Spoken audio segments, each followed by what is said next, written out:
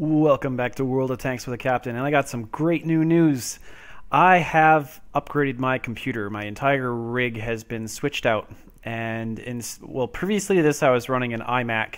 That was late 2009, and I could run the game at like medium to high settings on some of the settings and I'd get around 35 to 45 FPS. So that was okay, but seeing as how like World of Tanks and War Thunder, which I'll be doing videos of now since I'm in the closed beta test. Seeing as how those games were getting beefed up and the tanks were getting mega polygon increases in the next patch of World of Tanks, I pretty much decided that I needed to upgrade my rig. So what I'm currently running now is my PC. It's running through my IMAX monitor, so my resolution is 2560 by 1440, but for the sake of this video it's actually going to be just 1080p. I think I could actually go higher, but I'm just going to do this test at this resolution and then see how it goes, because I think you can actually do 2560 by 1440, because I've seen that option on YouTube, but I wasn't sure if that was referring to the wide part of the angle or that was for that as the vertical part, like 1440 tall. So I'm not too sure about that, but either way, my resolution is now 2560 by 1440 when I play, and it actually changes a lot. I got a lot more screen real estate for everything else. Like a lot of things are really small, and I don't think World of Tanks really takes into account for the resolutions when they actually get up this high. Like the list of players on the top left and the tanks and the names and everything, it's not hard to read, but it's just smaller and I'm not used to it. And I can make the map actually quite big, and it doesn't really intercede into the gameplay very much either.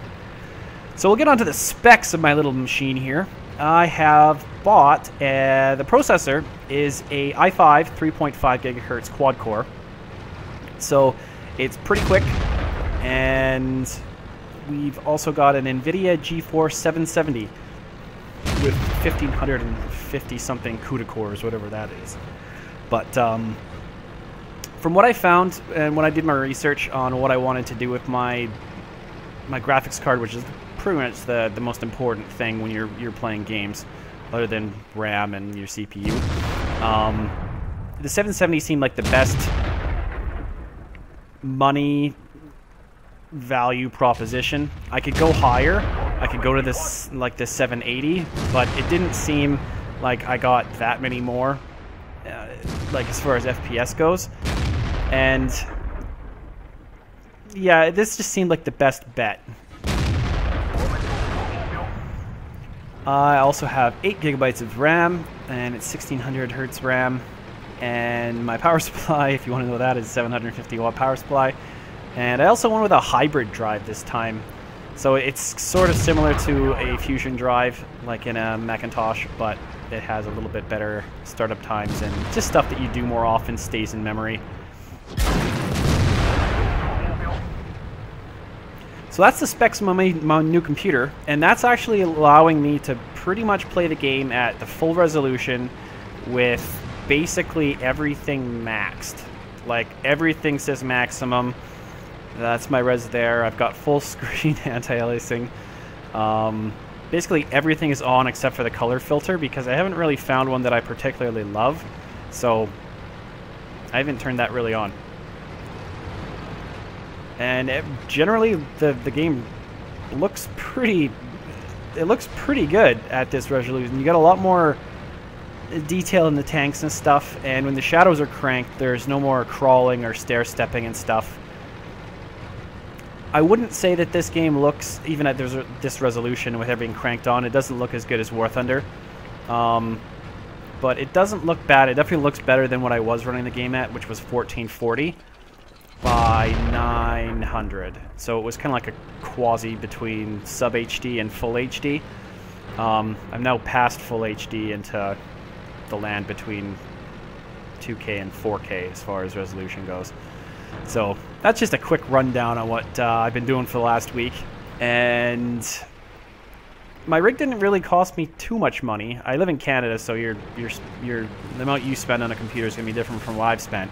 But everything all in with I got a Prodigy Mini ATX case. It's actually bright red. It looks really, really cool. It kind of looks like a red Ferrari G5 Power Mac case, like one of those aluminum ones, but it's bright red. So it actually looks pretty neat.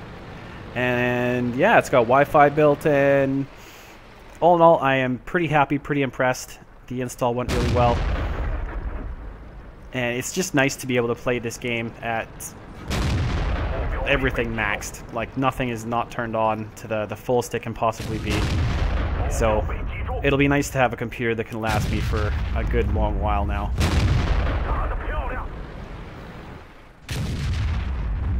This was a pretty fun battle I had. My 132.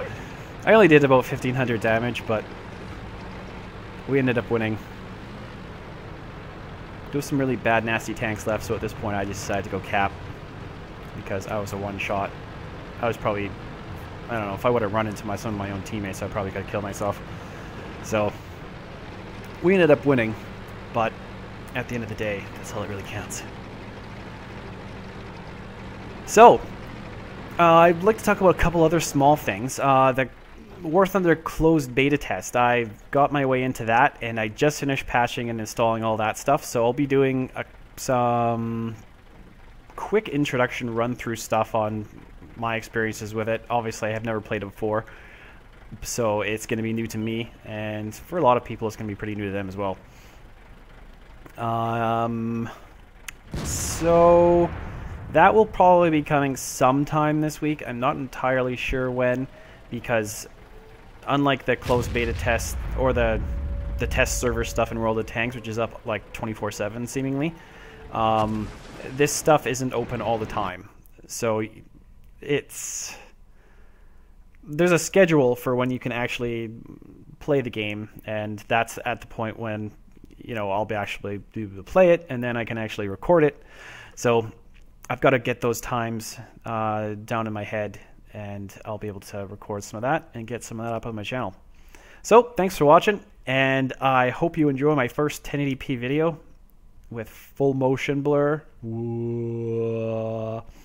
With motion blur actually maximized, it actually looks not too bad. It doesn't bug me at all. Maybe it's just because the resolution is so high and everything's so fine. It feels pretty nice, actually. War Thunder also has motion blur in its game as well. So, gonna conclude this video with that. Thanks for watching, and I'll see you soon.